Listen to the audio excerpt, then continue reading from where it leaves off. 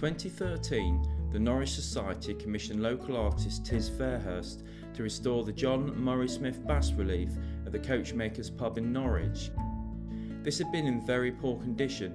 Traffic vibration and pollution had cracked and dirtied it. The preparation work had already been completed, which had consisted of cleaning the bas-relief down, stripping the old paint and wire brushing it.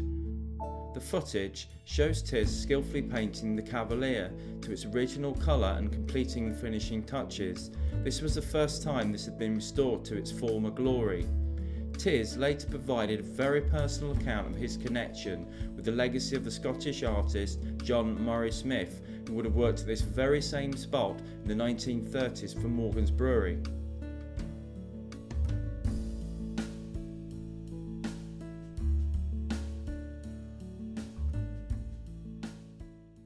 My name is Timothy Fairhurst and I've been known as Tiz all my life.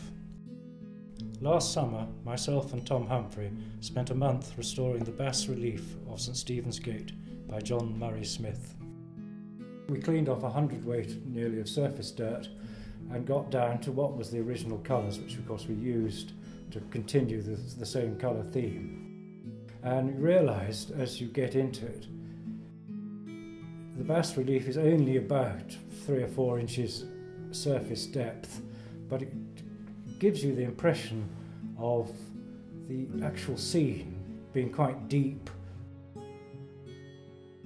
and as if the work is going into the building, and I think the whole thing's only about a foot thick, but it's 1.5 tons of cement. I mean, he's engineered this whole thing, obviously his Slade training, which was, I would think, vital to getting this clever design.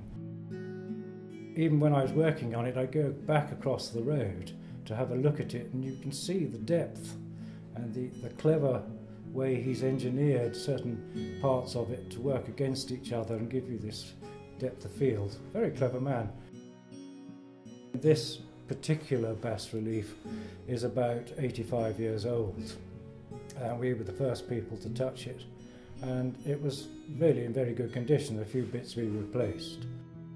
We've used a gloss paint on it because, despite his design, little bits of water get trapped behind it, but he's even designed it so water runs off all of it, and it's sort of self-cleaning almost, even with today's traffic and stuff. I'm very proud to have done it, actually, and every time I go round the roundabout I nearly cause a traffic jam by stopping to have another look at it. And even my daughter did a little bit on the detail just to say she'd worked on it. Well, we used about 1.5 gallons of paint. Then we had a sealer. It was amazing how it soaked it up and took off. You know, it gave you a shiny surface again, because it had got a little bit pitted with the, I suppose, acid rain or whatever was getting into it, but it was really very good condition.